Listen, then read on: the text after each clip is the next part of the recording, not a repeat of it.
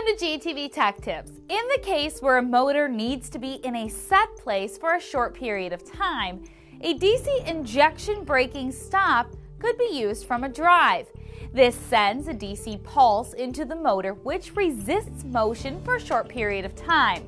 Physical manipulation of the application is more difficult and unintentional movement of the motor is prevented.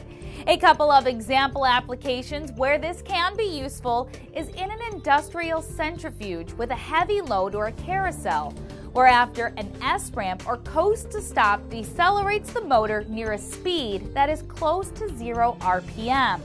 The DC injection braking will completely stop the motor and prevent the inertia from continuing the spinning of the motor.